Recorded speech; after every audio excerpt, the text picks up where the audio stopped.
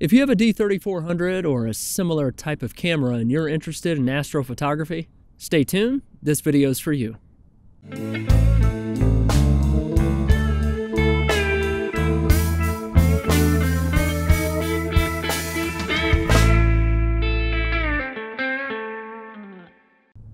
Tonight, I'm in West Virginia, and I'm near a little town called Fayetteville. Now, I'm not certain if you're familiar with this area at all, but what's supposed to be pretty decent about it is the level of low light noise pollution. Now, it is pitch black out here, and that's the reason why you're seeing me the way you're seeing me. And I do have my assistant holding some flashlights on me, and I am hand-holding this camera. Now, we are out on this little ledge, and it is, I'm gonna show you some pictures that I took earlier in the day, but this is literally out hundreds of feet in the air, and way in front of us is the actual bridge that goes over the river, and it's really, really beautiful. And again, I'm going to show you a picture or two. I'll just go ahead and do that right now.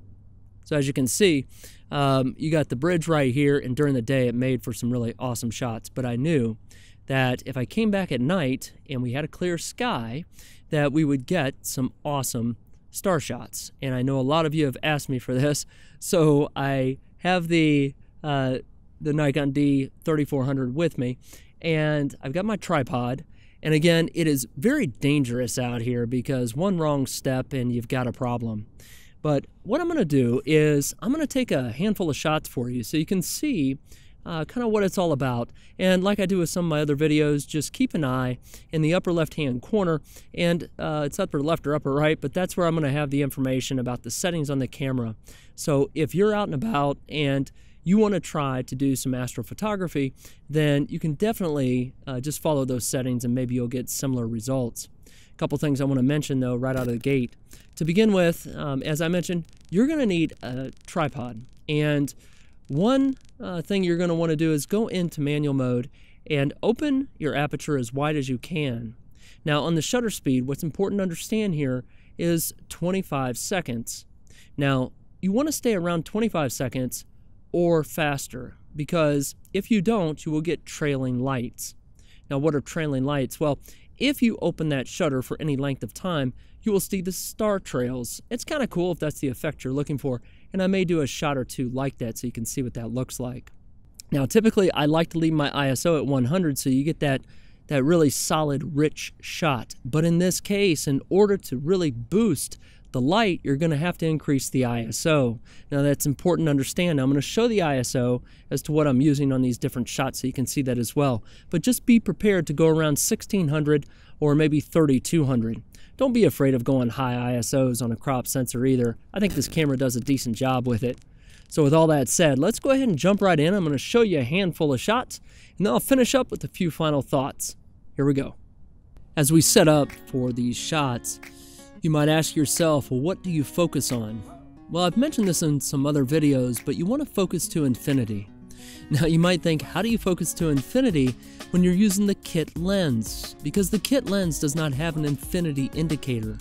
Well, the best you can do is try to focus on something far away. That's all you have to do.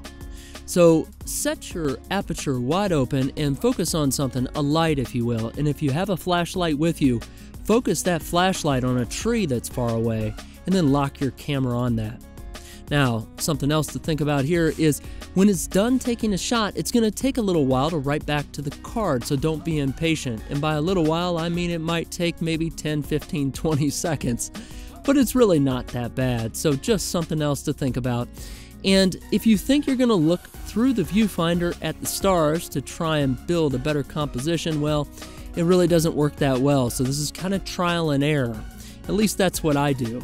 So I basically take the camera, point it up at the angle I think it's going to work, and then take the shot, and then preview afterwards and see if it's good, and I make a few adjustments if needed. You can also try the live view if you want.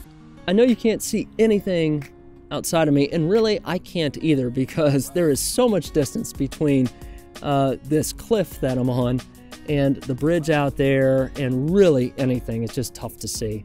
But what is up in front of me are the stars, and something that's important to understand as well is you want to bring something into the foreground. Now in my case I have some mountains and hills, so I'm going to try to capture that in some of these images.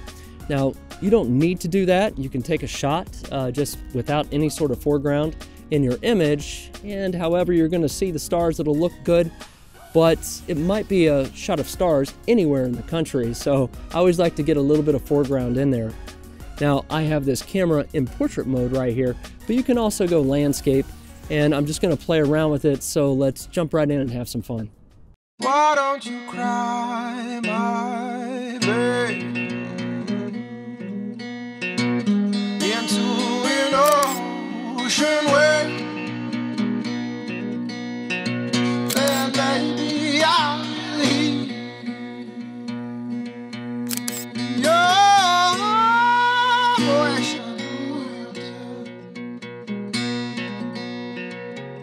for your love.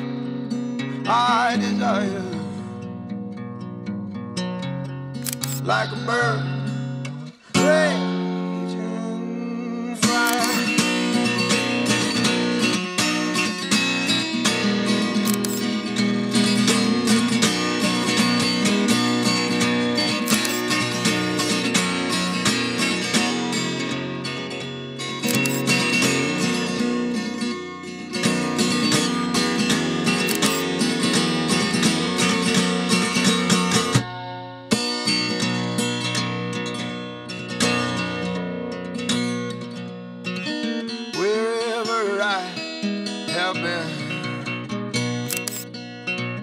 I've listened to the wind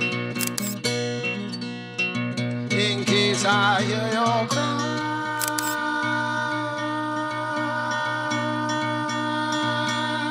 Come blowing through the sky. For your love I desire, like a bird raging fire.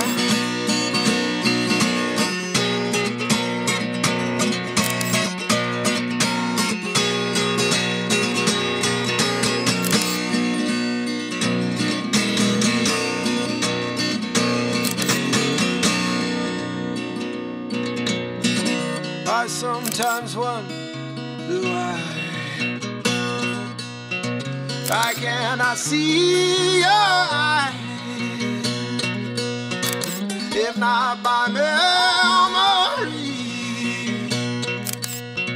perhaps a cry at sea. For your love.